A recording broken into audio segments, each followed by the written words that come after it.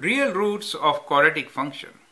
Without finding the roots, determine how many real roots the quadratic equations has. So we are given 4 different quadratic equations and you need to figure out how many real roots will there be for a given equation.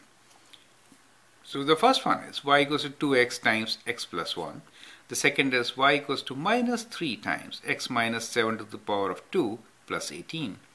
Third is 2x squared plus 8, and the fourth one is 5 plus 2 times x plus 1 plus 3. That means 5 plus 3 is 8. We can combine it, right?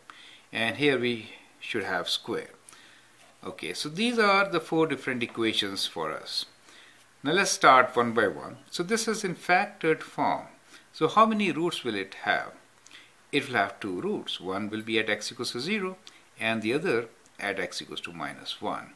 Anyway, the question is how many real roots? We'll say 2 real roots, right? So when an equation is given in factored form, it's kind of easy. You can place y equals to 0 and you know each factor resulting to 0 gives you a real root.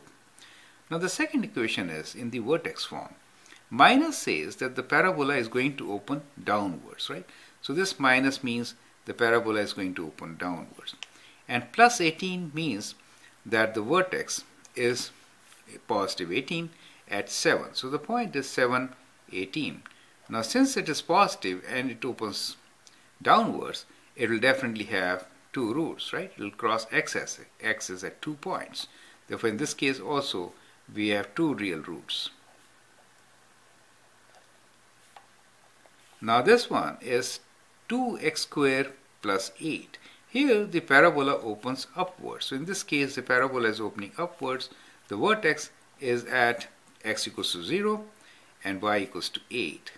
Now 8 is positive and if the parabola opens upwards, it is not going to cross the x-axis.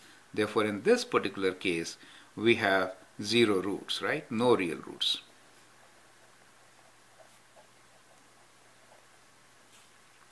In the last case, 5 plus 3 is 8. So that means we have the vertex at minus 1, 8. And since 5 plus 3 is positive 8, the parabola is going to open upwards, resulting in 0 roots. So no real roots. Now can you give me an equation of a parabola which will have 1 real root? Let's make one, right? So 1 real root is possible if we have equation like y equals to x minus 1 whole square, kind of, right?